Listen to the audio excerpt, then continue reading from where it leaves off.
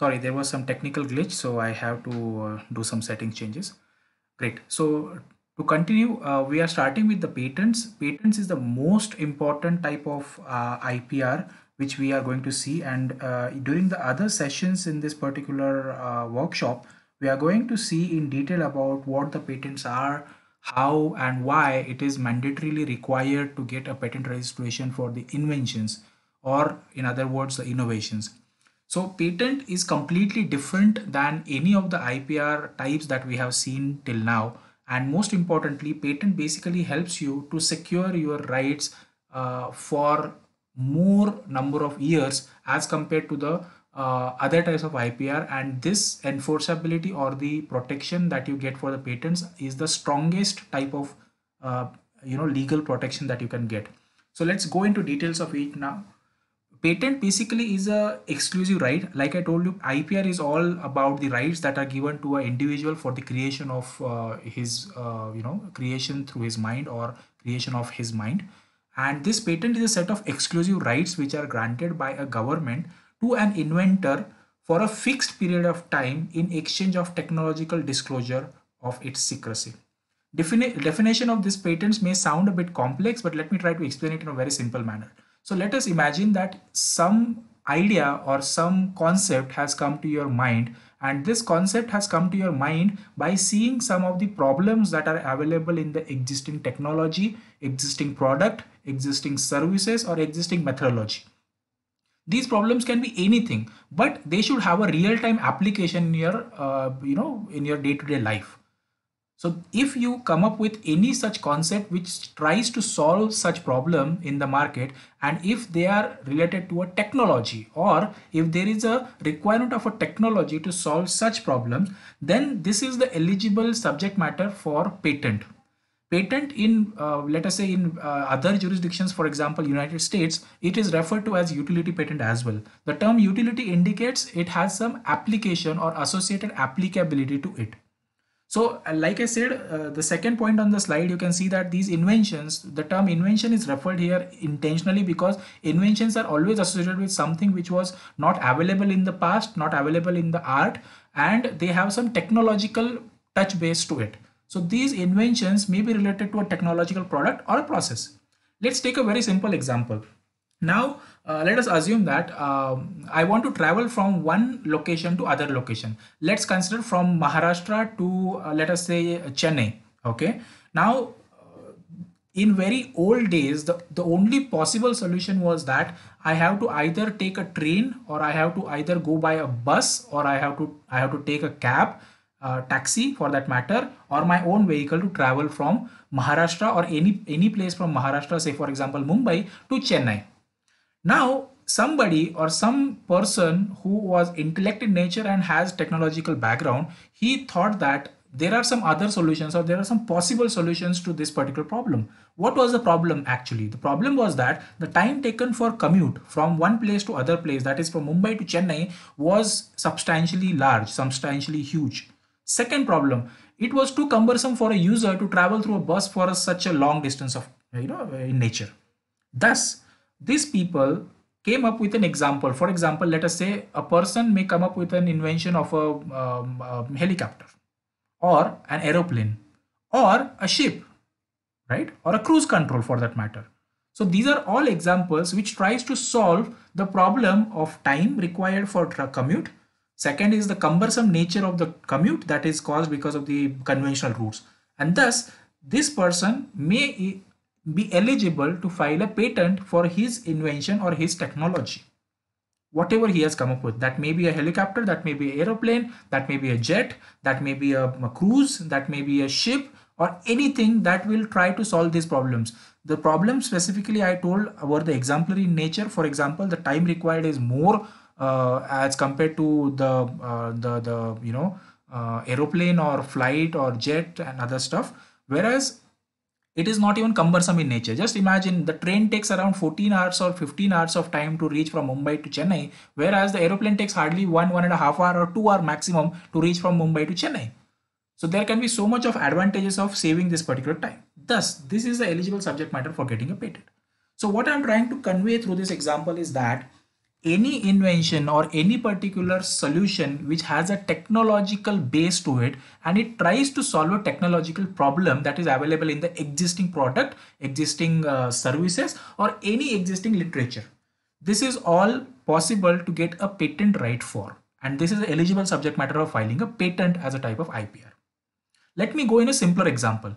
Let us say in very ancient time, there were no calculators that were available. So just imagine how cumbersome it would be for a person to make the calculation, the complex calculation. For example, square root of x, y, z, p, q, r, something, something, which is a huge number. For example, multiplication of so many huge numbers. How it was cumbersome to them in nature in the ancient time. So to solve this problem, some person came with a solution of an electronic computer or electronic calculator. So this calculator made the life of a person to do any kind of calculation in an easier way. Thus the life was made easier. This is again, a person is trying to solve a problem which is a real-time problem, and then he is coming up with a solution. Let's take a very real-time scenario. For example, in old days or in ancient time, people used to to crush or to grind a particular food material, for example tomatoes or onion. People used to use that particular the old some kind of instrument which they have to hit it hard through a particular component, steel or iron rod, and then they have to crush that particular thing. By seeing this problem which was available in the real time in household stuff, some person came with an example or with a solution of an mixer, right? Mixer or a grinder. So these are all real time examples which are eligible to get a patent filed for and to get a protection in IPR called as patent. I told you that the patent is the most complex and most, let us say, enforceable or stronger type of IPR in nature. And the best part of this particular right is that it is eligible to you for next 20 years from the date you have filed the patent application for. Let's take a very simple example again. We use bicycle in our day-to-day life. If anybody have noted that these bicycles are of various types and various materials. For example, the bicycle that we use at our home is a simpler version of a bicycle, whereas the bicycles that are used by the athletes or the sport people, that is more complex in nature.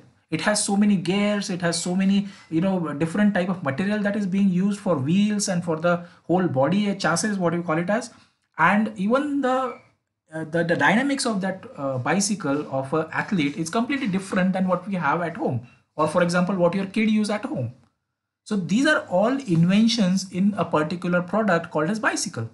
Let's take an example what this patent can be of. I'm just giving an example here. Let us assume that there were conventional bicycles that were available, and the only problem that was noted was that the tire of this particular bicycle was only useful to drive on a tar road, or let us say on a tile. Now this was a problem because the people from village area or people from the areas where they have to use the bicycle in sand or in desert, they were not allowed, or they were not it was not possible for them to use the bicycle in those areas. Thus somebody came up with an invention about a tire which is called as all-terrain tire. This tire is not only applicable to be used on tiles and tar road, but it can also be used maybe for example in a sand or in a desert, or for that matter even on a beaches where the sand actually is moist in nature and a watery kind of surface is applicable there. So this is also an example of an invention. Similarly, let us take another example. What was the problem that a person may find in a conventional bicycle? One was that the seat of that particular bicycle was huge, because of which it was not possible for a person to comfortably sit on that particular bicycle and drive the bicycle forward or pedal the bicycle.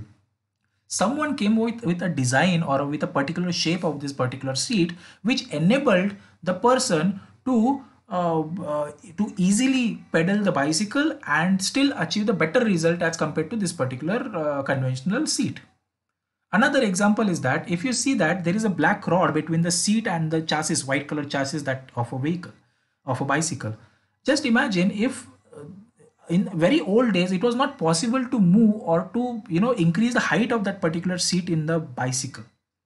This was a real-time problem that was faced by somebody, and in order to solve that problem, and these people came up with a solution of an extendable, or for example, height adjustment mechanism in the seat of the bicycle.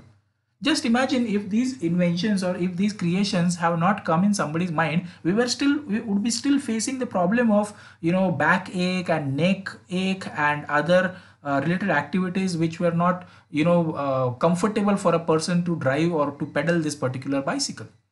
So what I'm trying to convey through this example is that inventions, patents, they are all related to a problem that you see in a real-time scenario.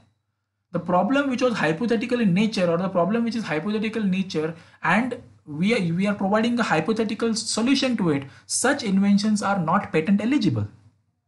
Let's take an example of an hypothetical invention. So for example, I'm sure you must be aware of one of the greatest scientists proposed that when you travel from Earth to space, you have to travel through a medium called as ether. Now this ether, what we have learned in physics, is an imaginary medium. So there is no proof of existence of this ether till date. But still, the greatest scientist, proposed that there is a presence of a medium called as ether. Now just imagine ether whose existence is not at all known or it is not established. If we come up with an invention to utilize ether in a vehicle as a fuel, and then we use this particular fuel to travel, just a 1 ml of ether, it is used to commute for 1,000 kilometers. Do you really feel it is realistic in nature? The answer to this is no. Firstly, why? Because ether in itself is not established, or it is proved that it exists. Second, usage of that ether which is not existable in nature, we are trying to use or propose an engine for that ether which helps you to drive your vehicle. Hypothetical. Second, proof. You are giving in your patent application a proof that 1 ml of ether can drive your vehicle to 1,000 kilometers, which is again hypothetical in nature. Such inventions are straightforward rejected by the patent office, and hence I am asserting on the term real-time examples which are implementable in nature. They cannot be hypothetical in nature, right? I hope this particular concept is clear to you. Moving on, trade secret. It is one of the best type of IPR which actually helps you to protect any particular secret associated with your business or a product. Let me try to explain it with an example. As you can see on the screen, Coca-Cola is a best example for such kind of trade secrets. Anybody of us are aware of what are the constituents or what are the ingredients and their respective percentages while making or manufacturing or implementing this particular Coca-Cola drink? Obviously no, nobody knows. In fact, 99% of the people who consume this Coca-Cola drink, they are not aware whether they are drinking pesticide, whether they are drinking acid, or whether they are drinking any kind of alcoholic beverage, or whether it is a kind of venomous kind of fluid. Nobody is aware of it. Such secrets which are kept hidden from public, or in other words, such secrets which are kept hidden from the competitors so that your business is not hampered by revelation of these particular secrets, are called as trade secrets. Coca-Cola is one of the examples. Another example is that let us say KFC, the masala of the KFC, the chicken products that you get in KFC, they are coated with some unique kind of masala. We are not aware, or anybody of us who consumes this particular chicken in KFC outlets, we are not aware what masala or what particular materials or ingredients are used to manufacture or come up with such kind of masalas. We are not even sure whether that is edible in nature or not. Just imagine why this is required. Just imagine that somebody comes to know about ingredients of the masala of the KFC. What will happen? Very, very, very obvious question. What will happen? He will not require a need of KFC at all. He can even cook at home with the ingredients that are known to him. In fact, if required, he can even sell it to the other people with the same ingredients what KFC was using, because he came to know about the ingredients and the percentage of the ingredients used to bring that masala, right? Thus, the masalas which actually the KFC has brought into, it is kept hidden from the public or to competitor in nature, mainly because if such masalas come into known or knowledge of a person in the industry or the competitor, it is going to hamper the business of this masala. Let's take example of how if trade secret is known, how it will hamper the business. I'm sure you all must be aware of the product called Maggie, right? Everybody eats Maggie at home, almost everybody, I believe, right? Just imagine couple of days, couple of years back, there was a case which was filed against Nestle because Maggie is being produced by Nestle company, that this masala of Maggie includes lead, PB. Am I right? You must have already read it in the news.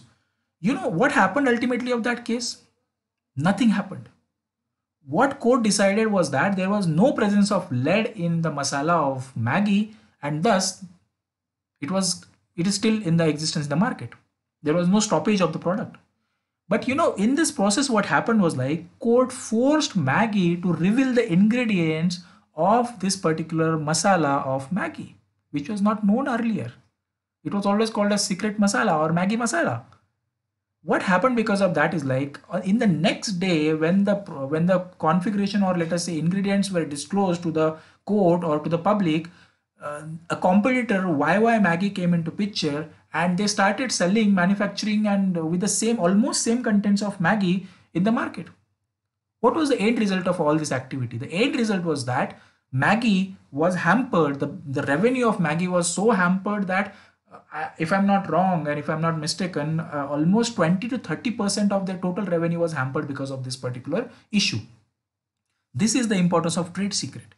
Now you will say, why it is important? These are all big companies, they are all big corporates. Why it will be important for us in our day-to-day life? Trust me, it is all relevant in nature and everything has an importance to it.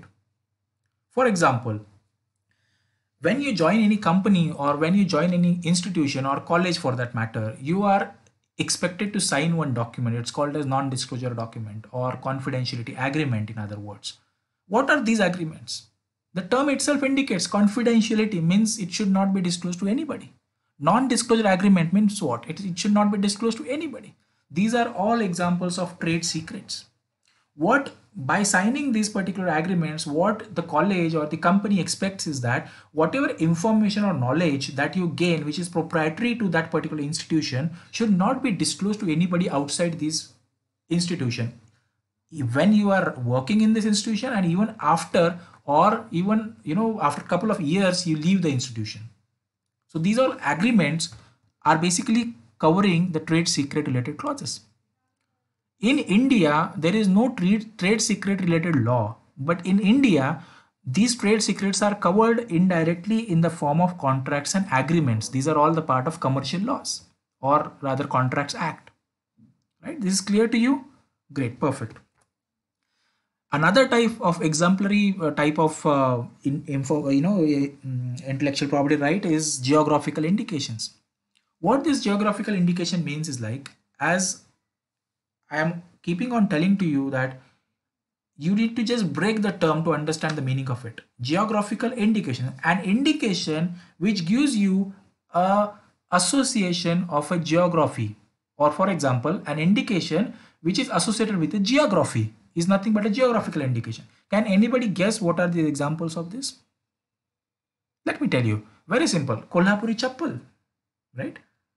Then what you have? You have, what are the other examples? Can anybody tell me? Sure. Absolutely. Right. So these are all examples. For example, another one type of example here I have just put it forward to you is like Nagpur oranges, Nagpur Santra. Right. Then another example is the peda which you see at the bottom of the slide. It's called as Dharwad ka peda. A peda which is actually being manufactured and sold and has an origin of Dharwad, it is called as Dharwad ka peda. Nagpur oranges, the oranges which are being cultivated in Nagpur region, they are referred to as Nagpur oranges. Whereas the chappals on the left hand side that you see, if they are manufactured or brought into existence in Kolhapur with a typical fashion of indicating it's a Kolhapur ancestral chappal, it is called as Kolhapuri chappal. Let's go into a bit detail of it. As I told you, any indication which is associated with a geography is categorized under geographical indication. Now, these geographical indications are always associated with the geographical location, or in other words, its origin place, right? So whenever a name is taken along with the origin, it is always referred to as geographical indication. Another example of not Hyderabadi biryani, but Jaipur ka shawl, right? Darjeeling tea. So these are all what? These are all associated with the origin of the product. So any product, any particular tea which is has origin which comes from Darjeeling are referred to as Darjeeling tea, right?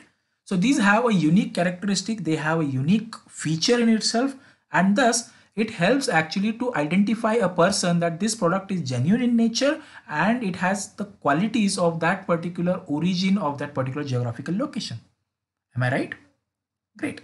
So now, like I told you, the second line clearly indicates that it helps you to identify the product and the origination of that particular project, where it is originating from. And in other ways, it also popularizes the name of that particular origin or the geographical location from which it is cultivated or brought into existence. In short, it is a clear link between the product and the place of origin. Examples we discussed, right? You may be using some of the products which are in your daily life, which are actually GI or geographical indication, which gives you knowledge about the origin of the product, but you may not be aware that it is a type of IPR and specifically a geographical indication type of IPR, right? So this is what is the importance. And that is the reason I'm stressing on the fact that we use the IPR, almost all types of IPR in our daily life, but we are not aware that this falls into the category of intellectual property right, and specifically the categories of the intellectual property right. Right. Moving on, another type of IPR is referred to as plant variety protection. In other words, this is also referred to as farmers or breeders' right. Now, as the name indicates, this is all associated with the farmer, or it is all associated with the plants in nature, right? So this is a protection given to a plant or a variety of plant, that if some particular person comes up with a new breed or new variety of a plant. I have tried to show you with an example to make it further clear. On the left hand side, you see it's called as Daniela tomato, which is actually, I think it's a Malaysian or Thailand product. So these tomatoes were already available in the market. The best part of these tomatoes were they had a long shelf life. If I'm not wrong, for example, it can stay as with their original characteristics for 15 to 20 days without refrigeration or without frozen in nature, right? So this has a sustainability in nature. But some people did an experiment on this particular plant and came up with an upgraded variety of tomato. Now they refer to as Dacera tomato, right? So this is again, we call it as Dacera, they call it as Ducera tomato in Thailand. So basically they came up with a similar kind of tomato, Daniela tomato, but upgraded, or let us say advanced in nature, and the shelf life of that particular fruit was further extended, as well as the shape of those tomato was uniform in nature. You can see the difference. On the left hand side, you see some of the tomatoes are white in color, some of them are small, some of them are red in color, some of them are faint red in color. Whereas if you'll see on the right hand side, that is the advanced breed, you see all those tomatoes are either like bigger in size, they are of same color, same consistency, and they have a long shelf life. So any such modification which give you a very different yield as compared to the conventional known fruit or vegetable, they are all referred to or categorized under plant variety protection. I generally give a very simple example to everybody. You must have seen a rose flower, right? These rose flowers are of different color. For example, yellow, white, red, purple for that matter. But have you seen a black color rose? You may have recently seen. Now, why this black color rose came into picture was because some person tried to do some experiment on the existing rose flower plants, tried to change the specific DNA or specific, let us say, chromosome or DNA in other words, of this particular conventional rose plant, and came up with a new color plant which is black in nature, right? So the rose nowadays or recently you'll be seeing couple of places where you get this black rose, which is very costlier in nature as compared to the conventional rose. So this is what is the importance of plant variety protection, and that is the reason why it is referred to as farmers or breeders right. This is all associated with the farming and all the, let us say, particular plants or any kind of any particular modification that is done to them, right? This also encourages the development and cultivation of new variety of plants. The another best example which we do, which we use in daily life, is like you may have seen in the market when you go and shop a rice, there are different varieties of rice that you get, you know, right? What are the different varieties of rice that you get in the market, right? One I'm aware of is a column, right? Rice, right? So these are based on the variety, these are based on the specific characteristics, and these are specifically based on sustainability. They have all different smell in nature, you know, they have different smell, the rice has smell. So these are all different. So you decide which is costlier, which is not costlier, all based on the particular smell of that particular rice, the texture of that particular rice, and all those stuff. So this is the importance of plant variety protection. So I hope it is pretty much clear to you this why this plant variety protection is really important in nature. Right? Here I have come up with an example of a particular product which is I don't want to reveal the name, but let us assume that it is Coca-Cola. So this particular product have multiple types of IPR. All the types of IPR that we discussed actually are applicable in this particular product. Before going into this, let us quickly revise what all types and why and how they are differentiated from each other. First example is a copyright. What is covered in the copyright? First, the artistic nature, literary in nature, right? Then what? Dramatic in nature, cinematography. These are all the examples of the copyright. So any particular concept or any particular, let us say, creation that is artistic, literary, or dramatic in nature are categorized under copyright. Trademark, as it indicates, a mark which represents your trade. So any particular mark which associates a product or which associates to a company is referred to as a trademark. Third is the industrial design. As the name indicates, a design which is actually applicable for a product and which helps this product to be distinguished from any other existing product without its usage or without actually touching it. So this is called as design. The best example here is the Bisleri bottle, the Aquafina bottle, and the Kinley bottle. Layouts, this is basically design or the chips that you get in the market. Patents, I told you, it is all about the technology and the invention part of it, which solves a particular problem and then provides a particular solution to it. Trade secrets, the secrets which are associated with a trade and which, if disclosed to a competitor, may hamper the revenue of your business, is called as trade secret. Geographical indication, we just saw an indication which is associated with a geography. The example of this is Nagpur orange, Kolhapuri chappal, Dharwad peda, Jaipuri shawl, Kanjivaram silk, and all those stuff.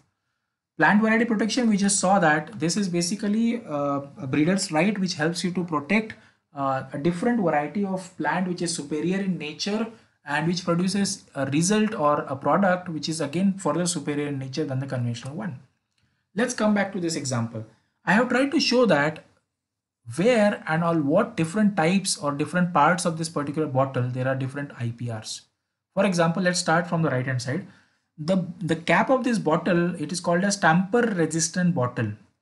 So this is a technology and it tries to solve some problem. What would be the problem according to you that this particular technology solves?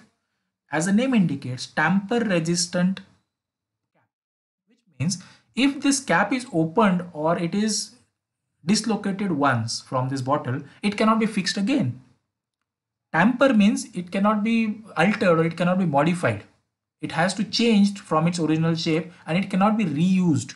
And thus, this type of bottle or this type of cap for this bottle is patented by this particular company, Coca-Cola, or the product Coca-Cola, right?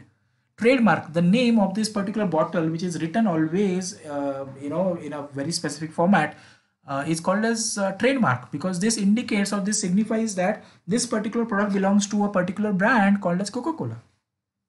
What would be the trade secret in this? We just saw it in an example. The ingredients or the material that are used to manufacture this particular drink or this liquid is called as trade secret, right?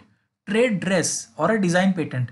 Design patent, like I told you, it is about a shape of the bottle and even the color combination of this particular bottle which identifies it as a product and it is aesthetic in nature, which cannot be, it doesn't have to be touched or felt or used for identifying it as a different. It is also categorized under design patent, the shape of the bottle.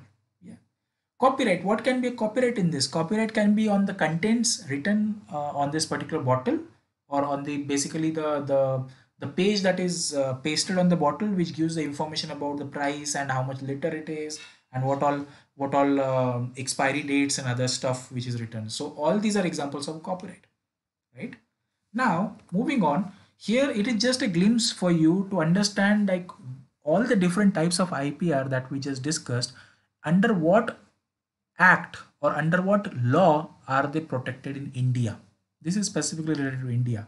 Every country has its own law, its own act, and based on which they try to protect their respective IPR.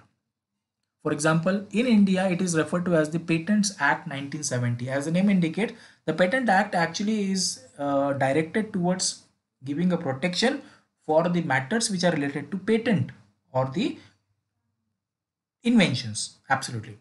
The second example of the act which is used in India is for the protection of a trademark.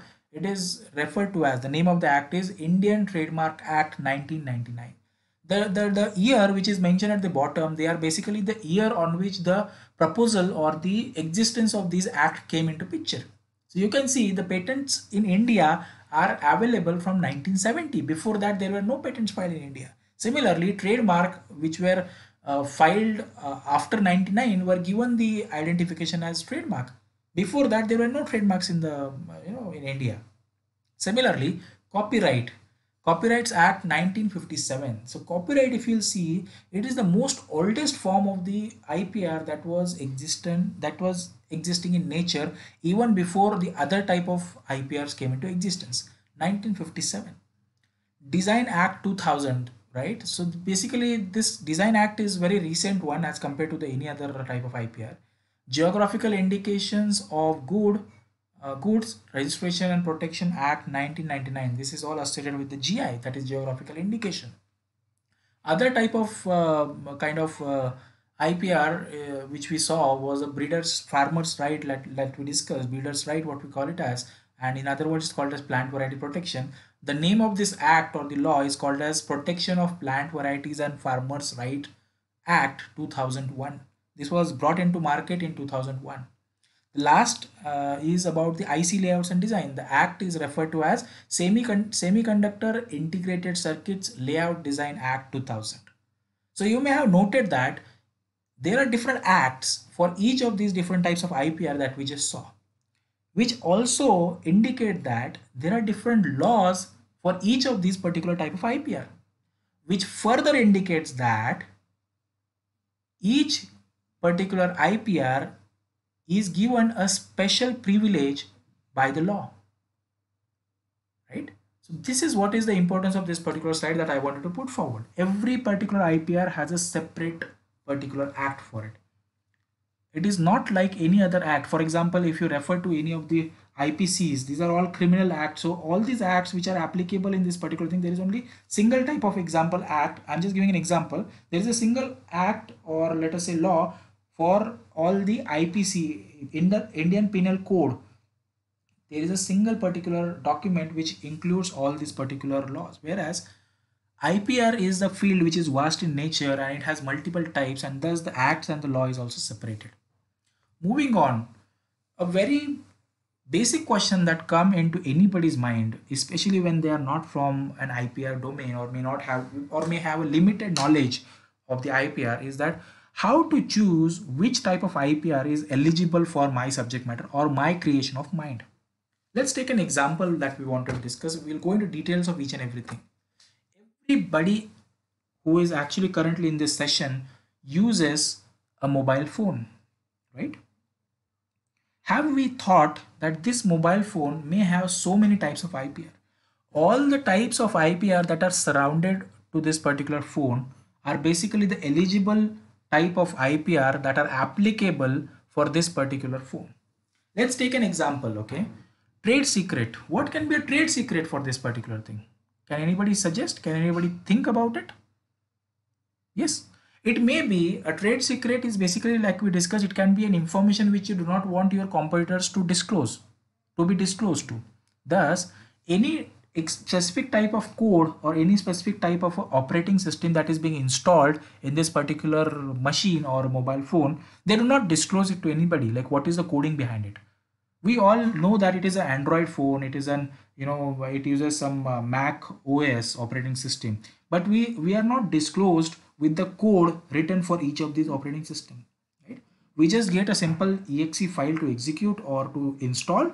We just install it blindly, but we are not aware what coding is running behind it, right? Am I correct? None of us would be aware, like howsoever expensive phone it may be a 1 lakh phone Apple, or it may be simple 5,000 rupees Samsung phone. Nobody is aware what kind of operating system or specific coding of the operating system that is used.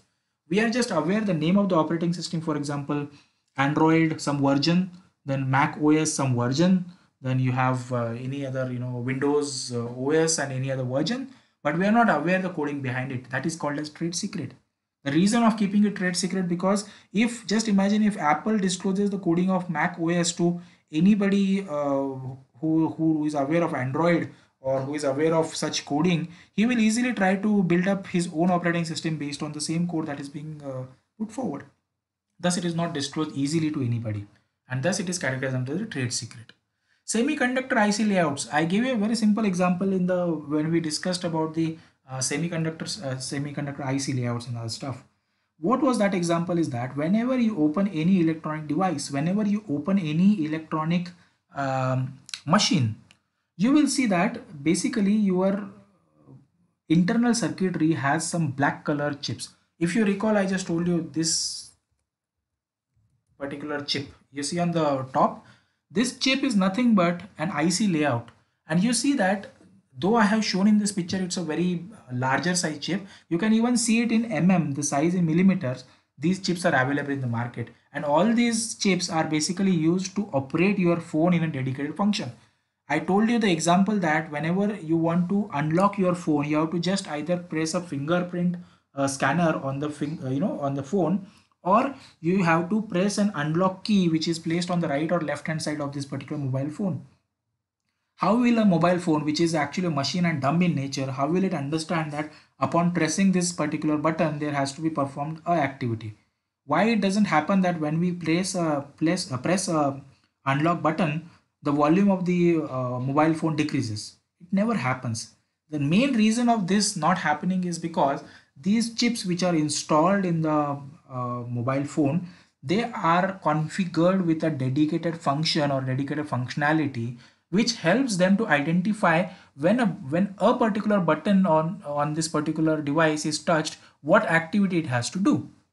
And thus whenever you press an unlock button, automatically a phone gets unlocked and no other activity happens. Similarly, it goes for the other application or other usage also, right? So this was the example of a IC layout which was used in the mobile phone. On the right hand side, you will see there is a copyright protection. Copyright can be on what? Copyright can be on the user interfaces which are being seen on this particular phone.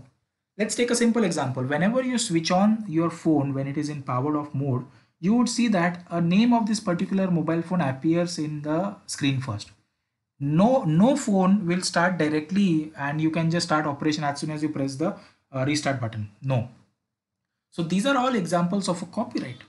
So what will happen is, right, basically the copyright will help you to give a specific artistic, literary, or cinematographic nature art or literature in your phone.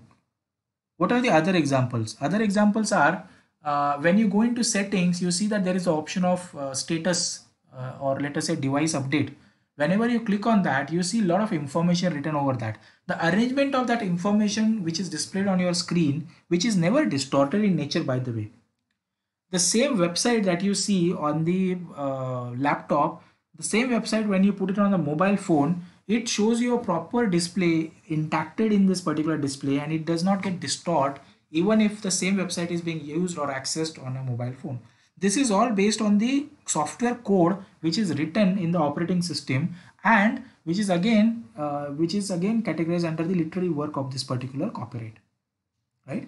The code that may be written in Java, that may be written in C Sharp, that may be written in any other coding language, that is specific to a coder or specific in nature to a coder, like which loops, for example, for loop, if loop, any other loop has to be used and at what location, along with in line with the functioning of this particular thing or the algorithm of this particular code. Thus, this particular coding is categorized under the copyright, right?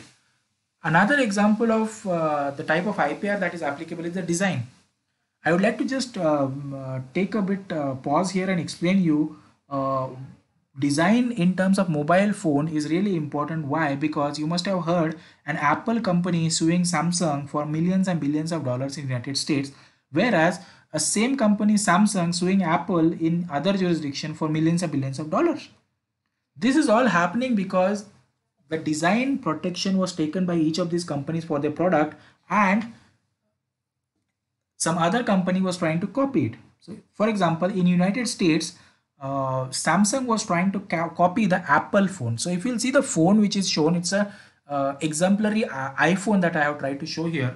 And you see there is a small circle at the bottom part. Basically, it is used to unlock and lock, the Apple phones. Samsung tried to copy it, the circular button in nature. Samsung tried to copy it, and thus Apple sued Samsung for the positioning and the shape of this particular button in United States for millions and billions of dollars. You can't imagine what would be the fees for that. And Samsung has to pay because they, at one point of time, they established that they copied it, right? Similarly, in European jurisdiction, Apple tried to copy the positioning of the volume button on the Samsung phones. You may be aware that Samsung phones have a unique positioning and the shape of these particular buttons for increase or decrease of a volume. Either they are placed on the left hand side or on the right hand side of this particular body of the phone.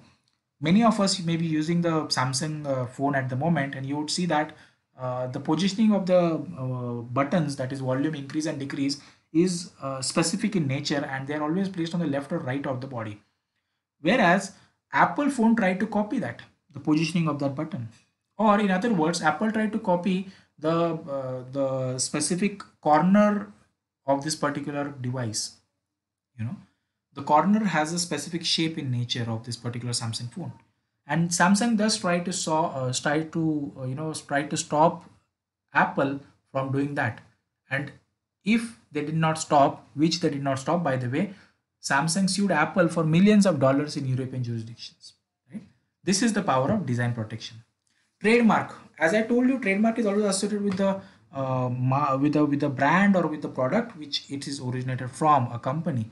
Thus, the name of the phone, which is and how it is written on the back or front of the product, is protected under the trademark. Similarly, the logo of the company, you may have seen the Apple phones. There is always that Apple sign on the back of the phone.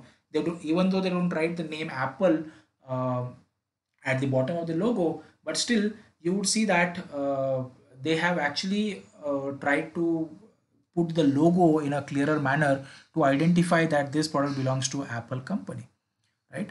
Now, any mark can be provided on the phones, which actually helps a person or a buyer or a user to identify that this particular phone belongs to a particular company or this logo belongs to a particular company. The last and most important type of IPR that is eligible for mobile phones is that patent. Patent basically can be of two types we just discussed. It can be product, it can be a process. Product is like when a product in itself is unique in nature, that is distinguishable from others, and mainly it tries to solve some particular problem. The product can be filed as a patent, and you can get a product patent for it. In contrast to this, process patent is a patent which is actually given or allocated to a process which is being followed by a particular phone to perform a particular function, right? So thus you would appreciate that a product can have multiple types of IPR, and specifically with regards to patent, it can be of two types. It can be a product as well as a process, right? So this is what is the slide depicting that a particular product can have multiple types of IPR, and you can file a different types of IPR for this particular single product, right? Moving on, this is another example which actually shows that there can be a single product with multiple IPRs in nature. Utility patent, like I told you, it is filed for a tamper resistant cap design of this particular Coca-Cola bottle, right? Whereas trademark is basically for the name that is written on this particular bottle, Coca-Cola, Diet Coke, and all those stuff. So this helps you to identify that this product belongs to any, to a original company and not to a particular, non-branded or any fake company. This reminds me to share with you a very good example. You must have seen Parle G biscuit, right? There is a wrapper of Parle G that is being sold in the market and from some many years. But if you go in a rural area, village area, you will see that this Parle G, the name becomes Parle E. So basically, it's Parle E is not a product of a Parle G or a Parle company. Basically, these people or the people who wants to hamper the business of Parle, or they want to generate revenue using the existing names of Parle G, they try to copy the aesthetics of this particular cover.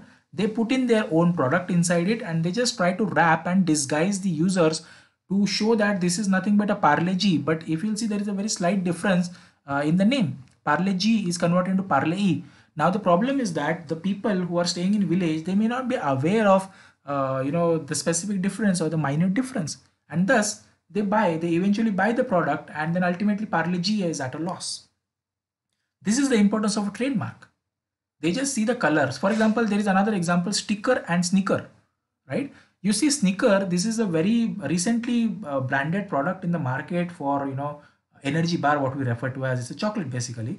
And in a very reputed mall, you see that the sneaker has a name written as sticker. So ultimately what is happening is like the sticker is a fraud company which actually tries to copy the sneaker as an original product. They just try to give the exact combination of letters, terms, color combination of the envelope or the wrapper around that chocolate, and inside the product is not an original product, it's a fake product, right? Thus it is very important for people to be aware of such kind of fraud that is going on in the market, right? This is a fraudulent practice. So thus this trademark, coming back to this particular slide, this trademark is really important, and thus whenever your product or whenever any person comes to you for advice for a trademark, you need to clearly tell him what is the importance of a trademark, why it is important in nature, and you can show them with the examples like this is what happens in the market today. Copyright. What can be a copyright? The way this Coca-Cola is written, it is an art. It is an art of somebody. So this can be protected under copyright. Now just there is a thin line of difference just to make you understand. Trademark is the name per se. So it does not cover how artistic in nature or how color combination of this particular name is written. Whereas copyright will cover only the artistic work in nature. So the shape and the curves of this particular bottle, the name Coca-Cola, that is covered under the copyright. The next type of IPR which is eligible is called as trade dress or design patent. So basically the shape of this particular bottle, you can see that is different in nature. There are small bubbles at the bottom of this or the portion of this which is curved in nature. You'll see that. Why this is curved in nature and has a bottle in that? Because it helps you to grip the bottle in a proper manner. This is all categorized under the design patent, right? A shape of this particular bottle which is distinguishable from any other bottle, for example Bisleri or Kinley, or for example Aquafina. If you keep this bottle on a side of this particular Coca-Cola bottle, you will be easily able to differentiate that this bottle, that is a Coca-Cola bottle, is different than the bottle which is visible in the other frame of the picture, that is Kinley or Bisleri or etc. This is the importance of the trade dress or design of this design patent of this particular bottle. Trade secret, this we discussed a couple of times now. Trade secret basically is about a secret for the ingredients of this particular liquid. Just imagine the same example I'm repeating. Just imagine if the ingredients or the percentage of the ingredients of this particular bottle or the liquid is disclosed to a competitor in the market. Do you really feel that the competitor would be so generous to not use that ingredient and come up with his product? And ultimately what will happen is like eventually Coca-Cola will lose its business in the market as the similar test would be available to the competitor as well, and thus it will hamper the business of Coca-Cola. Here I think we'll be soon closing this session in next couple of minutes, maybe 15-20 minutes, but all the points that we discussed in this session today needs to be understood from a perspective that why IPR is required, what is the importance of IPR in our life, and what are the advantages of IPR in our life. You can see a very good illustration here which I have tried to show. Firstly, a person on the left hand side on the top, he identifies that there was some problem in the existing market, existing product. This is more specific from a patent perspective, but all other type of IPRs can also be compared with this kind of example only. So in order to solve this problem, this person came up with a new idea. He realized that this idea is associated with the technology, and he has to actually show it from a technical perspective how the idea works. That's why what he did is, like, on the third circle, he worked on the idea. He did an experiment and realized that yes, it is actually solving a problem. What he did was, like, he tried to file a copyright, he tried to file an intellectual property right. Intellectual property right in this particular case can be of different types. One is of a patent, second is of a copyright, third is of a trademark, it can be a design, anything. He just filed a IPR for it. Okay, so you may have noted that he filed an IPR. That means obviously it cannot be any random person to whom, or it cannot be a shop at which you go and file a IPR. This IPR has to be filed at a dedicated office which is authorized by the government of India, and then only then it is considered as a IPR, or a, any specific type of IPR filed at a particular patent or trademark or design, or any other registry or office. So after filing, the advantages of IPR start. First is, most important type of advantage is that this person who has filed an IPR for his product or for his invention or for his company, he would be legally allowed to stop anybody, any person who is copying or using his invention or his IPR without his knowledge, without his permission, or without taking a due acknowledgement from him to use that. Indirectly, whenever a person in the market tries to copy and hamper the reputation as well as the business in terms of revenue of a particular company, this company whose IPR is being copied can take a legal action against this particular culprit or copier, or in legal term it is called as infringer. Now, most important point that needs to be understood here is that there is no other documentation that helps you to legally stop anybody from copying your product or copying your IPR. At the initiation of this particular session, I told you that I gave a very simple example of a car, wherein a car bought by your hard earned money, somebody comes and just says that this is not your car, this is my car. You show him the documentations, that is the RC book or the receipt of purchase from a showroom, and suggest or indicate that this particular car belongs to me. But as I told you, IPR, anything that has come to a human mind that cannot be given a certificate or a receipt, and thus filing an intellectual property right is only the particular protection that you can get, because it gives you an official government receipt with a government stamp on it, indicating that this idea or this particular IPR was brought by this particular person on this state. And that is the reason I stress that the most important type of advantage that you would get in filing of the IPR is that you can legally stop anybody from using, selling, manufacturing, importing, for that matter, exporting, right? And most importantly, even as an end user, usage is also or can be prohibited by the IPR rights that are being given to you. What are the other complementary advantages that you get? One of these particular advantages is that it fosters your innovative spirit. So there are many ideas or many things that come into human mind, but if it is not properly channelized, what is the use of such ideas? You just keep on disclosing it in a newspaper and it will be of no use, because it will not give you any personal or monopoly based revenue benefits out of it. Thus, filing an IPR and exercising your rights, or exercising or enjoying your rights, will give you a further positive motivation to innovate, right?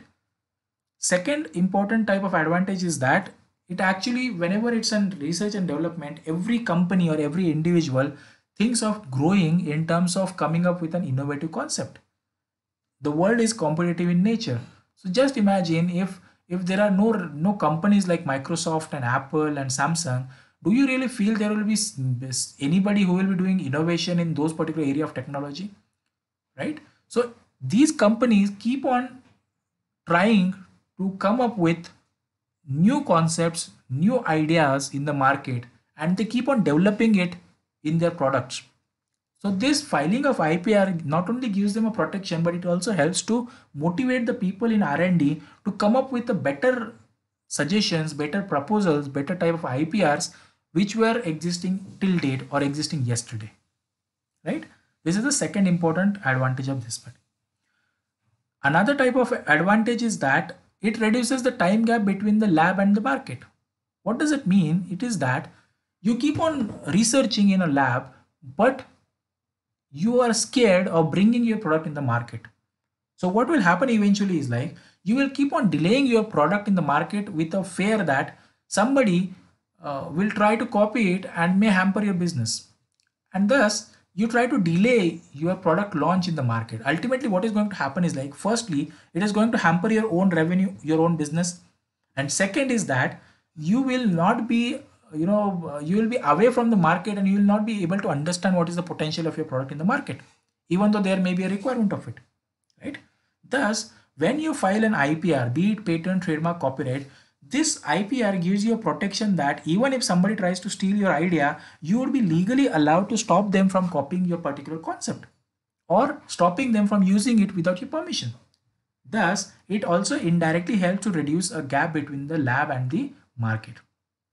Just researching and not developing, or just developing and not selling it in the market, are of no use in today's industry. You have to keep on researching, you have to keep on developing on that research, and you have to keep on selling or bringing those developments in the market today. Otherwise, it is of no use to keep it just in house, right? It will not give or it will not help you to generate any kind of revenue.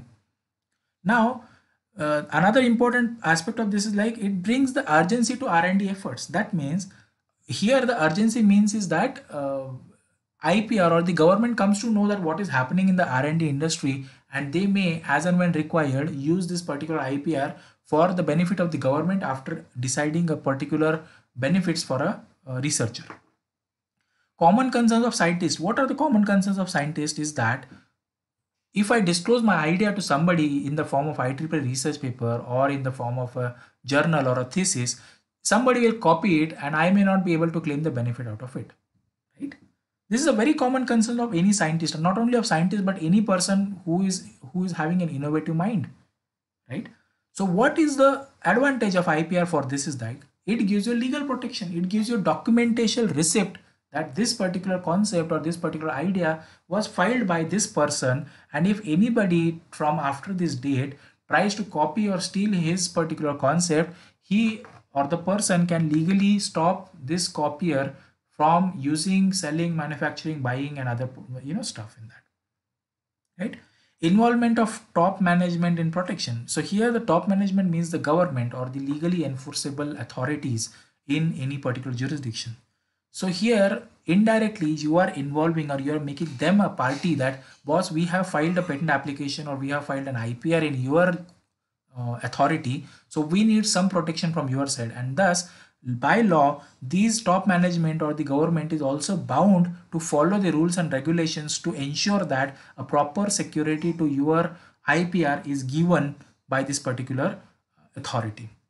Incentives to the scientist. Obviously, if your innovation or if your research is being appreciated by the people in market, and or you realize that your management gives you importance for your research, obviously your mind will be further sharpened to make further innovations in the industry. And thus this is the slide which indicates what would be the importance of IPR for a people or for an individual or for a corporate company, be it small scale or large scale industry. What is the importance of IPR for them, right? Moving on to the next slide, the reasons to protect the intellectual property. Indirectly, we have already discussed this particular points, but still, to just ensure that we are on the same page, let us discuss each of these particular things. We discussed that what is the importance of IPR. We discussed why IPR is required. Here are the specific points that will help you to understand the reasons for protecting your intellectual property. One is most important on the left hand side, it stops other from copying your idea. Obviously, that is the whole and sole purpose of filing the intellectual property right. It will stop your competitor from copying your IPR or your idea to generate easy money, right? It will stop. And even if he wants to use it, he should come to you and he should take a permission from you to use it. So this permission can be given by by either agreeing on certain terms and conditions or from generating some royalty based money out of it, right? Second most important part of this particular reasons for protecting your IPR is that it will help to enhance the market value of your idea or business. Like I told you, if you don't file a patent, if you don't file an IPR on your products and you start selling it in the market, anybody, any competitor can just come use it and without your permission, and still he can also sell it in the market while your product is already in the market. What will happen ultimately is, like, if there will be 10 customers for your product, it will be diverted or it will be distributed into either equal, or you will not get even a single benefit out of it. The best example of this is like what China industry is doing at the moment is like the products that we invest time, effort, and money in India or in any other country rather, they just come up with, they just try to copy it and they just come up with any XYZ product with a very comparably very cheaper price, and they start selling it in the Indian market as well. What will happen ultimately? Ultimately, what will happen is like people in India or any country are more inclined towards the cost first and then towards the quality second. People who will purchase the Chinese product for 10 rupees, those people will never purchase your product even though you give them an warranty or guarantee of 10 years, as compared to a Chinese product for 100 rupees. They will never buy that. Thus, filing an intellectual property will enhance the market value of your idea or business. Indirectly, you are legally giving them directions that, boss, if you'll copy, I'm going to sue you, I'm going to take you in court, and I'm going to claim the damages for it. Thus, IPR is really required for it. Third and most important is like it converts your idea into a profit making asset. Just imagine if your mind is very innovative in nature and everything is happening inside your mind, but nothing is coming out as a product. Everything is in your mind. You know that I can, like, let's take a real time example. Your mind comes up with a very good solution to solve this COVID crisis, but you do not do any kind of precautionary measures to build a product out of it so that people would be benefited with much more lesser price. You will not do anything like that. What will be use of that idea? So unless and otherwise you convert your idea into an asset or a product, it will be of no use. And such product, with the fear of being copied or being used without your permission, IPR helps you to do that. IPR is a backup plan or is a supporting kind of path for your asset which you come up with as a product. It enhances the competitiveness in the market. The best example of this is like, just imagine every day there is something happening. Tesla is coming up with some other inventions. Google is coming with some other inventions. These are all competitor companies in nature. So what happens, like, they will realize that if a competitor company has come up with one idea, I should come up with another idea which would be superior or better as compared to that particular idea. And thus, indirectly, IPR, intellectual property, it enhances the competitiveness, let us say a positive competitiveness in the market. Obviously, each competitiveness has a dual side, that is a negative impact as well. But at the moment, we are thinking only of the positive thing, that they'll keep on innovating something. It enhances the export opportunities for a business. So imagine, let's take again the same example of COVID. Just imagine you filed a vaccine, you filed a patent for a vaccine which helps to solve the COVID in 10 days. Don't you think that all the countries across the globe would come to India for asking to have a collaboration to give them the product, and then ultimately the export opportunities for the country as well as your profit for a business would increase? Obviously, yes. So these are few of the reasons why we should protect an intellectual property right, or in other words, why we should suggest people who are into innovating or coming up with a new product or process to file an intellectual property right. I want to just wrap this session with a very good example which was ancestrally known to all but not known in terms of or in perspective of IPR. We all know Taj Mahal. It was built by the the workers And till date, there is no such sculpture that is available across the globe, and nobody is aware how this particular sculpture was built, in what aspect or in what parameters. What Mr. Shahjahan, the great leader, what he tried to do is like after he built this, after the completion of the building of this Taj Mahal, he ordered to cut hands of all the workers who were involved in the sculpture building. You know why? The simple answer is that so that they should not come up, or they should not build another such wondrous, sculpture. To avoid such circumstances, to avoid such incidents, he actually cut off the hands. One of the reasons why I put this example is there because during the age of Shahjahan, there was no IPR in picture. If Shahjahan would have taken a patent or trademark or copyright on these particular sculptures, he would have not had to cut the hands of the worker.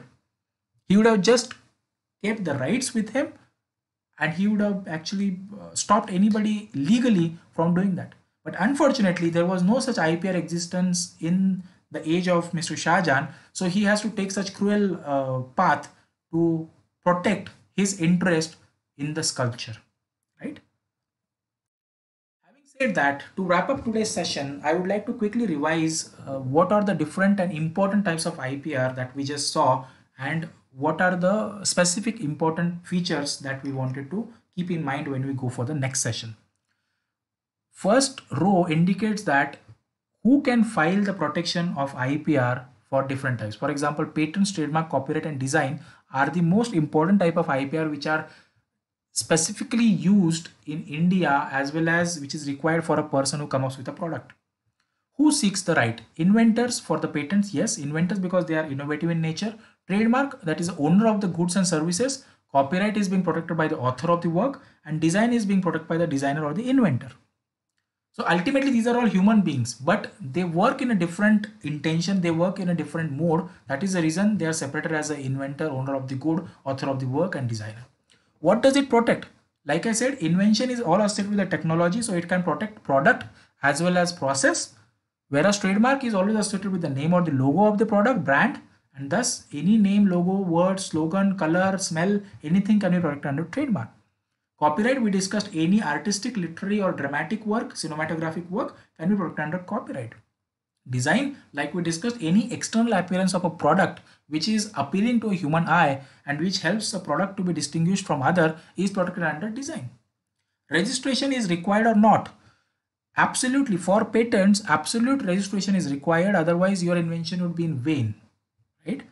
Most importantly, for trademark, registration is compulsory, but India has a kind of leverage wherein a trademark can be started to use before even filing a trademark, and you can use prior claiming. That means, for example, if somebody is using it 5 years back, today if you file an application, you can still claim the rights of the mark being used 5 years before that particular registration.